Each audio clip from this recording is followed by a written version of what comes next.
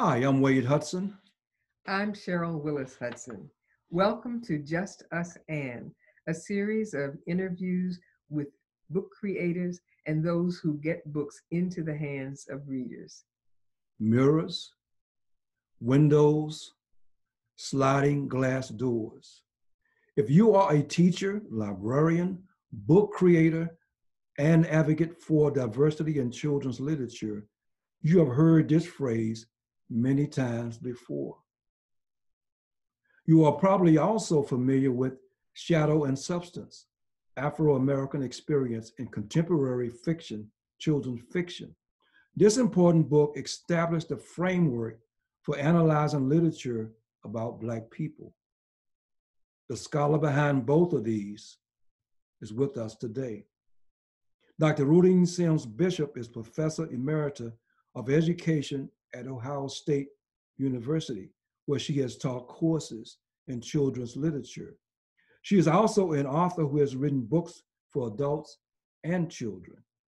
Welcome, Rudine. Well, thank you. It's good to be here. Good to see you guys. Good to see you as well. Good to see you, Regine. You are a master educator.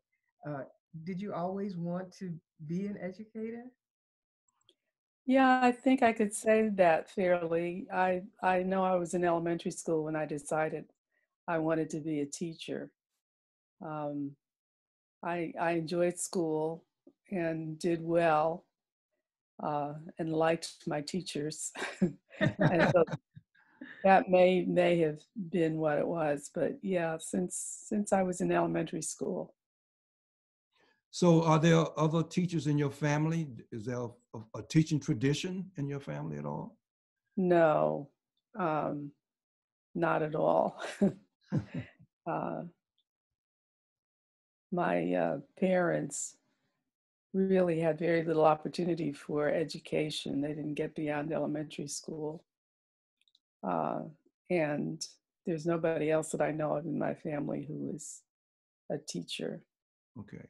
So were you the first in your family to get a college education? I think so. Wow. Okay. Okay. Um, can you just talk a little bit more about this, the book, Shadow and Substance, and what does mirrors, windows, and sliding glass doors mean? Um, Mirrors, Windows, and Sliding Glass Doors was a separate article. It was published in 1990. Okay. Shadow and Substance was 82.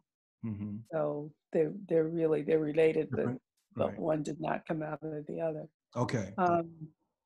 So your question about Shadow and Substance was? Well, what motivated you to write the book? I know it came from your doing research at Wayne State University, I believe. Yeah, I had been a doctoral student at Wayne, and I taught, along with other doctoral students, we taught the children's literature courses to the undergrads.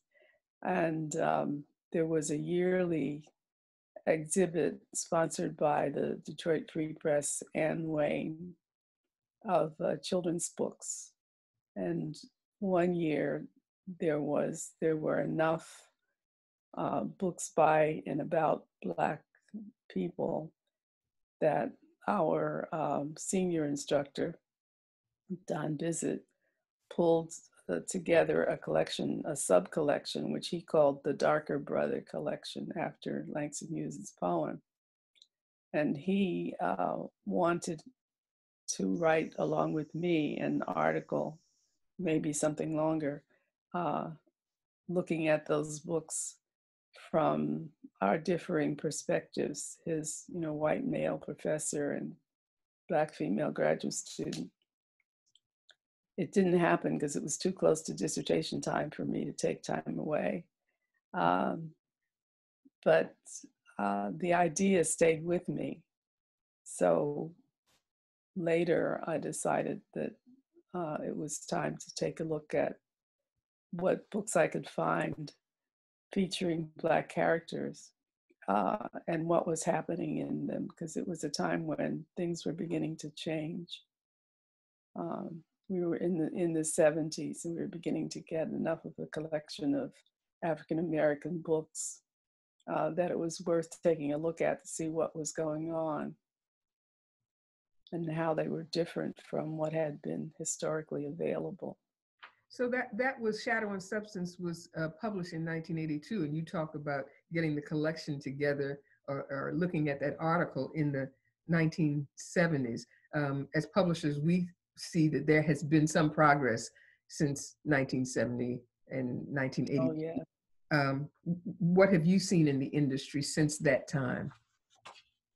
Well, I think the most encouraging thing I've seen is the current and recent focus on diversity. I mean, we even have an organization called We Need Diverse Books.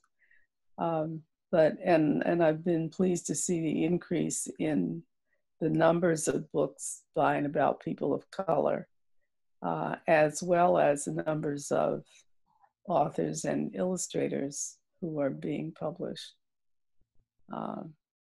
authors and illustrators of color who are being published these days. Any suggestions that you have to ensure that this progress continues or even be sped up? Any ideas that you would like to share? I wish I had real answers. You know, I could say, here, do 1, 2, and 3. Mm-hmm. In my teaching, I encourage teachers to be sure that the books that are in their classrooms are diverse. I think when teachers demand diversity, it will happen. You think that has to come from the teachers to actually demand the diversity in the classroom, to bring those books to the library and bring them to the bookstores?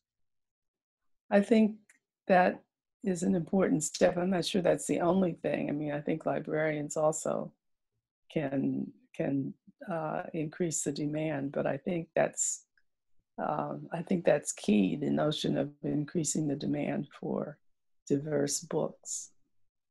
So I know your area is education, but any suggestions for the trade market, you know, getting the books into the marketplace through bookstores and distributors, any suggestions there? Because that's usually getting books in the marketplace sometimes really lags behind getting books into schools and even libraries. Yeah, when I go to my local big chain bookstore, I have a difficult time finding books with African American characters. Mm-hmm. And so I keep saying I want to go over and volunteer to be a buyer. A buyer. Mm-hmm. A buyer, you know, help them to know what should be on those shelves that I can't find when I go to look for it. You followed up Shadow and Substance with another book, Free Within Ourselves. And in that book, you talk about the development and history of culturally relevant materials that go back to the 1920s. What inspired you to write that book, Free Within Ourselves? Well, I think it was time, I thought it was time to look back and see what had happened since Shadow and Substance. And there was, you know, I had been following African American children's literature as well as I could. And so I thought maybe it was time to pull that together and get it out there. You've done academic work, but you've also done biography, Bishop Daniel Payne, who was a great Black leader. And many people don't know about his life and his important work. Why was it important for you to write that biography? Well, I kept running across his name when I was looking at the history of African American children's literature, in part because part of the 19th century history takes you to the Black Church, which is publishing books or material at least aimed at children. Mm-hmm. And his name kept coming up because he was an advocate for education. And I started reading about him, and I found his life fascinating. I mean, he started a school when he was maybe 19 or something like that. Mm-hmm. And he was also an advocate for an educated ministry within the AME church. And partly because I'm in AME, I suspect I took some pride in learning about what he had done.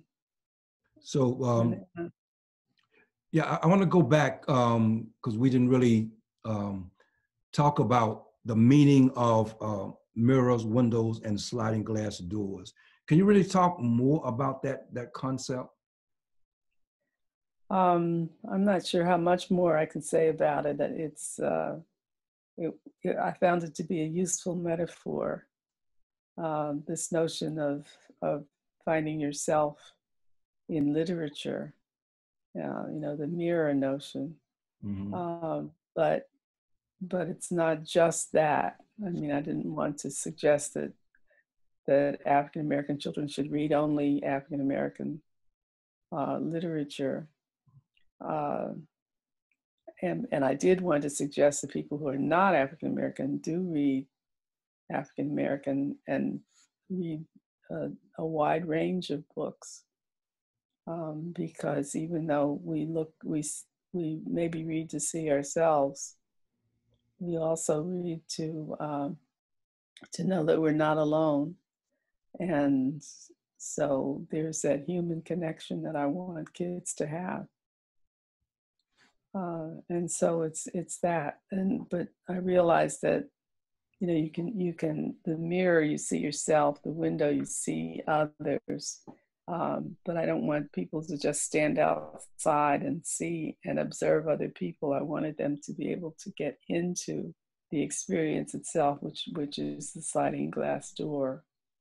So that's what that means. Yes, well, Does that explain? yes, it does. Yeah, we want to thank you for that because a Oh, lot of good. people Okay. use that, and I also want to talk about your work on selection committees for book awards. You've Mm. served on a number of them.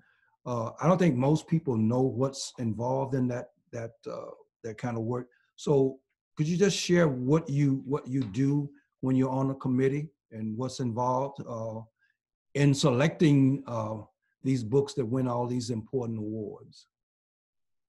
Well, mostly what it involves is reading a lot.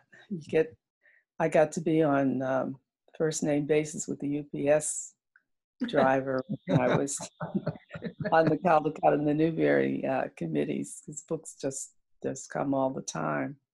So there's a lot of reading and note taking, and some communication with other committee members.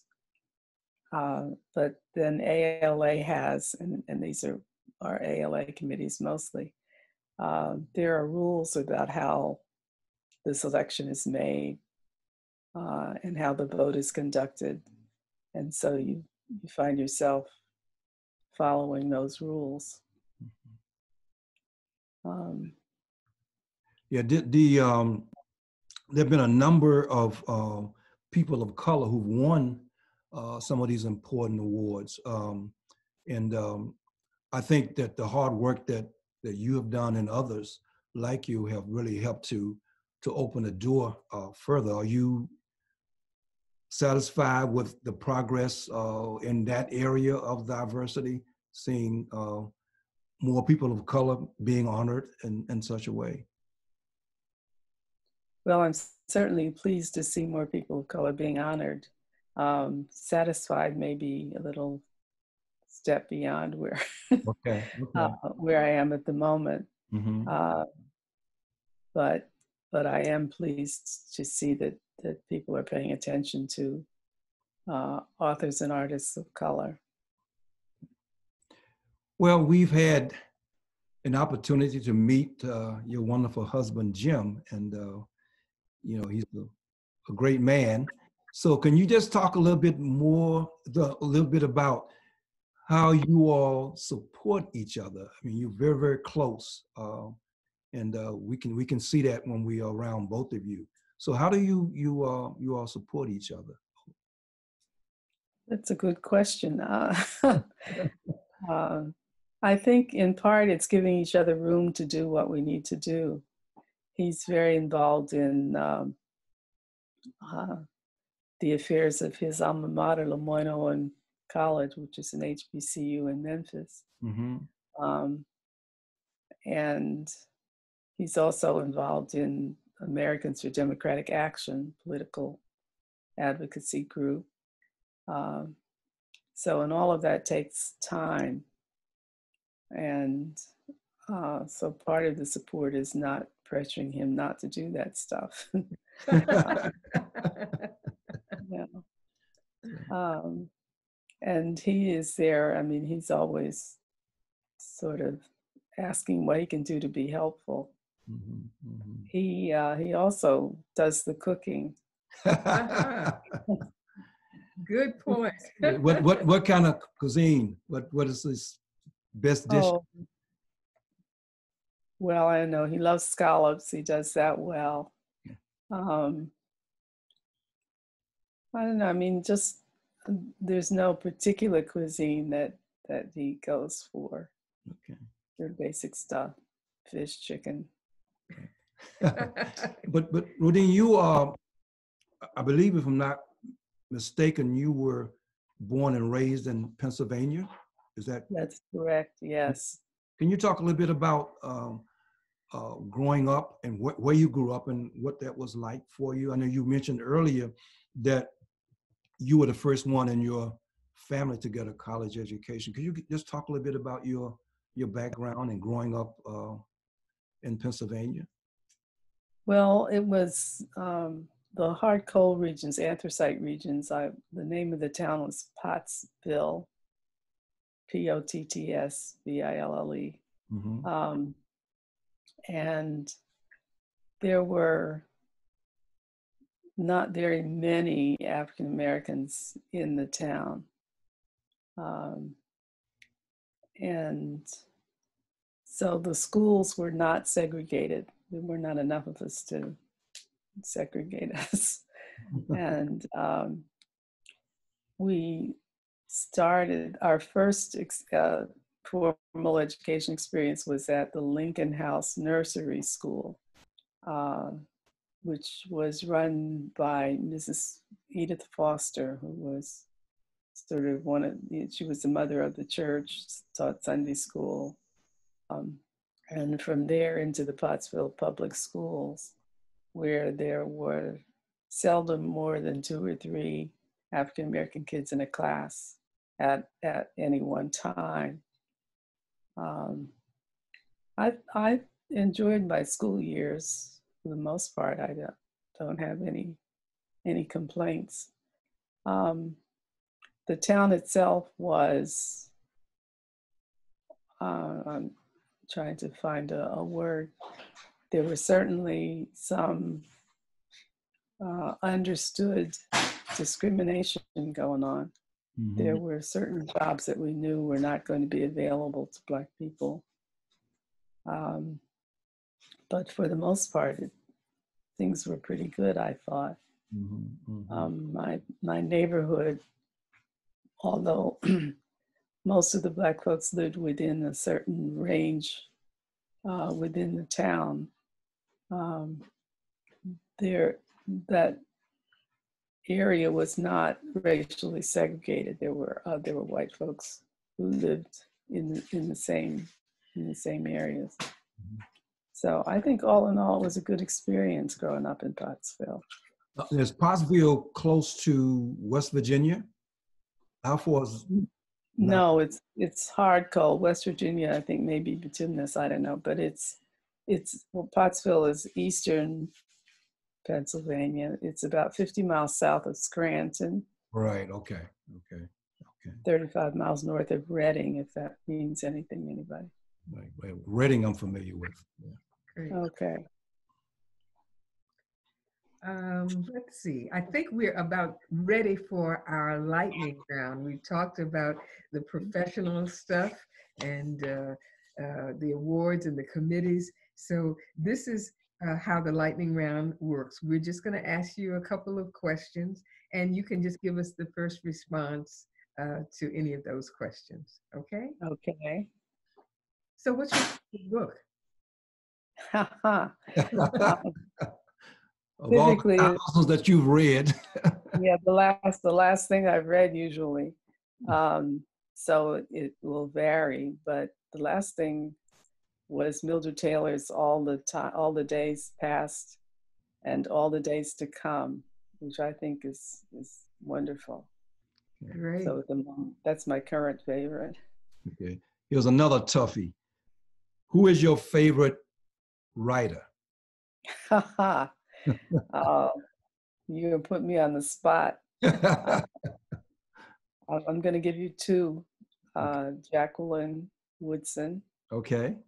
And Jason Reynolds. Okay. Okay. Good answer. Yeah. Good answer. Who then has influenced you the most? Oh dear. It's an interesting question. It could be Charlotte Huck in terms of children's literature. She was the grande dame of children's literature and education. And when she retired, she was, I think, instrumental in recruiting me for Ohio State. So her influence is very strong. Probably my dissertation advisor, Ken Goodman, also. Good. So what kind of music do you like to listen to when you want to unwind? Well, I think I have eclectic tastes, some jazz, some R&B, some gospel. Okay. I tend, I think, to go for performers rather than genres. So, Whitney Houston. Okay, all right. Iris Chestnut. Yeah. On the piano. There was a time when I was a big fan of Roberta Flack. So it varies. Okay. Is there one thing, or what one thing would you like to do that you have not had an opportunity to do? Oh dear. I think I've been blessed to be able to do most of what I wanted to do. I mean, I've traveled, I've gone to school, I've taught. I found Jim. Incidentally, how long have you all been married? 33 years. Okay. That's okay. Good. And counting. And counting. Great. Yeah. And counting. Yeah. Great. Rudine, we're about at the end of the interview. This has really been enriching, and we want to thank you for sharing with us. But we also want to just thank you for the enormous contributions that you've made to advance and promote diversity in literature. And Cheryl and I just want to say thank you. And well, I want to say thank you back, because you too have made a real difference in the availability of books by people of color, Black people in particular. And that's been such an important contribution. Well, thank you. Good, thank you. And we want to thank our viewers for tuning in, and we want to invite them to join us next time for another segment of Just Us, and when we will talk with book creators and those who are responsible for getting the books into the hands of readers. And as we like to do, we close out each of our interview sessions with this. Remember, good books make a difference. Thank you, Rudine. Thank you.